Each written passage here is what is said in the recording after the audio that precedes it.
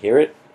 Sorry about that. Roberta needs ribbon for craft project. The ribbon is $3.75 per yard. Okay. Find the cost in dollars for 48 inches of the ribbon. Okay, so a yard is 3 feet, right? And every 1 foot has 12 inches.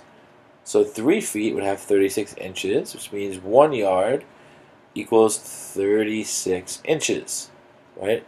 If we want to find out the cost for 48 inches of ribbon, we just set up a ratio. We know it's $3.75 for every 36 inches. We want to know what's the cost X going to be if you have 48 inches.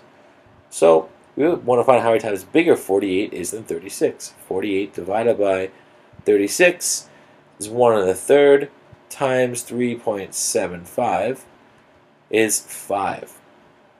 So it should be $5, right, for that larger size ribbon.